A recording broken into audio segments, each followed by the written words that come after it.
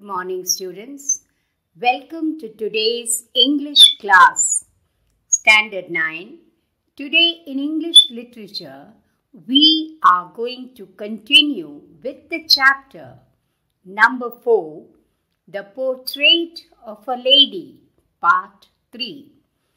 In the previous two videos, you had learned about the author, Khushwant Singh.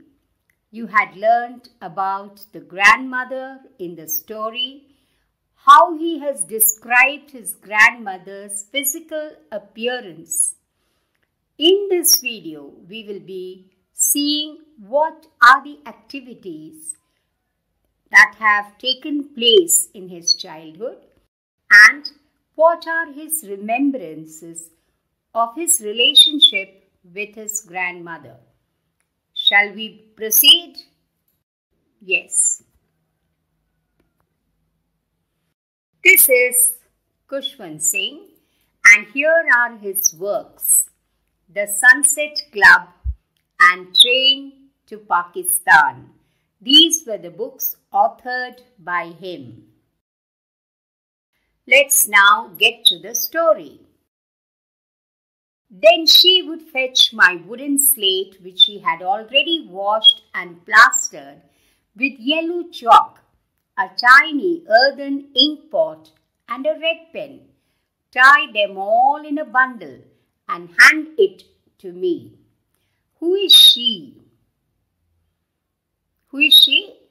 Grandmother. Whose grandmother? The author's grandmother. Who is the author? Khushwant Singh. Very good. So Khushwant Singh is remembering his childhood when he went to stay with his grandmother, as his parents had left him and proceeded to the city. In that village, the grandmother used to wake him up, give him a bath, dress him up and take him to school. So what would she do? She would fetch means bring, his wooden slate, which she had already washed. She would have washed the slate nicely, plastered it with yellow chalk, and then she would give him a tiny earthen ink pot, a pot made out of clay, baked clay, and a red pen. And all this she would tie up in a bundle. They had no bags and all in those days. In a bundle and hand it to the author. After a breakfast of thick stale chapati with a little butter and sugar spread on it, we went to school. So he remembers his breakfast was stale chapati, not made fresh in the morning. It was what was prepared in the night, the earlier evening, and he would eat it with butter and sugar spread on it. And then he went to school. She carried several stale chapatis with her for the village dogs. Who is the she again? The grandmother. She took a couple of chapatis. Couple means a good number. Couple normally means 2. Here she took a lot of chapatis. He says several, that means many, with her for the village dogs to feed those dogs. Plastered means to coat or to cover. Earthen ink pot is made of baked clay. Okay? Then what happened? My grandmother always went to school with me because the school was attached to a temple. What was the reason for her going? Because the school was attached to the temple. The priest taught us the alphabet and the morning prayer, while the children sat in rows on either side of the veranda, singing the alphabet or prayer in a chorus. My grandmother sat inside reading scriptures. So what was the occupation of the grandmother when she went with him to school? He would be sitting out with the other children in the veranda in rows on either side of the veranda. Veranda is a huge outside area in the school. And what would they be singing? The priest would teach them the alphabet or a prayer, and they would all sing it together in a chorus. And what would his grandmother do at times? She sat inside the table reading scriptures, that is shlokas, chants, something from the epics. All these things she would sit and read, holy writings.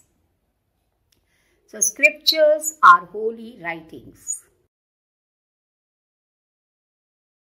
When my parents were comfortably settled in the city, they sent for us. That was a turning point in our friendship. So after some days, his parents asked his grandmother and the author to come back and live with them in the city. This was a major change in his life or his friendship with his grandmother. Turning point. Turning point means there was a complete reversal, complete change. Although we shared the same room, sharing the same room means living in the same room, my grandmother no more came to school with me. Why did she go to school? Very good. In that school she went because the temple was attached. I used to go to an English school in a motor bus. There were no dogs in the streets, and she took to feeding sparrows in the courtyard of our city house. See the changes. First, she did not accompany him to the school. Second, she did not take the stale chapatis and walk on the road because there were no dogs to be seen. So she sat in the courtyard. Courtyard is again a big opening in the house only, an open area. She sat there and fed the sparrows. She had to feed somebody, so she fed sparrows. An open area enclosed by walls or buildings. As the years rolled by, we saw less of each other. As the years rolled by, rolled means moved past. As the years started rolling, the author and his grandmother had very little interaction. For some time she continued to wake me up and get ready for school. When I came back, she would ask me what the teacher had taught me. Your parents ask you, don't they? What did you learn in English today or Hindi? What sum did your teacher teach in maths, etc. I would tell her English words and a little things of Western science and learning. The law of gravity, Archimedes' principle, the world being round, etc. So these were the things I would tell. What would I tell? What I learned in English, then something about science, the Archimedes principle, the world being round, all this I would tell. This made her unhappy. Why should his telling all this make her unhappy? Why? Because something she could not understand, and you will read later on to see why it made her unhappy also. She could not help me with my lessons. Those days had gone when she could sit and teach me. Now she could not help me with my lessons.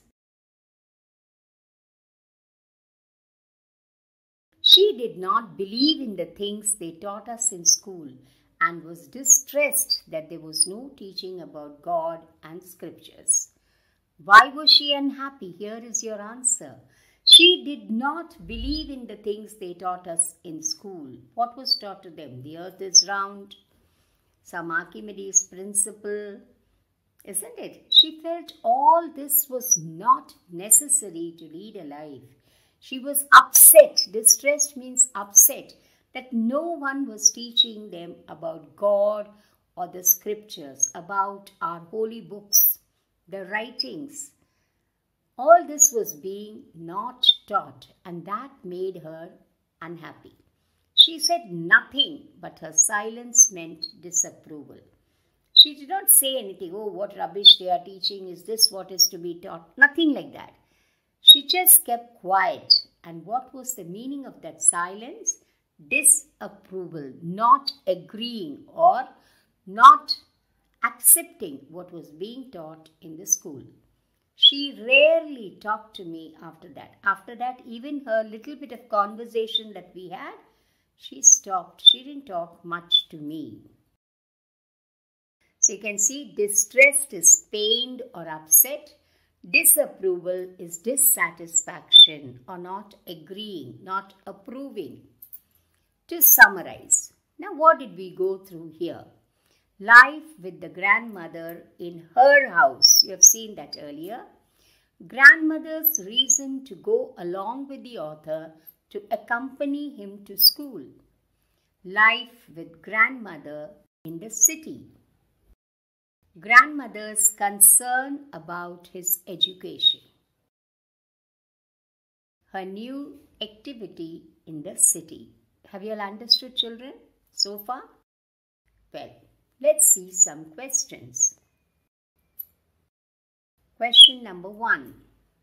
Why did the grandmother accompany the author to the school? That was the turning point in our friendship. What was the turning point?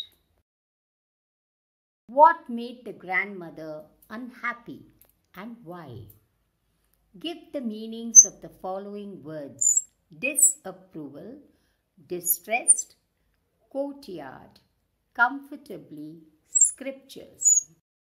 What were the changes in the grandmother's life in the city? The grandmother shifted with him to the city. What changes did you observe in her life in the city? I'm sure you all have understood what was taught in this video. Thank you, dear students. Sai Ram.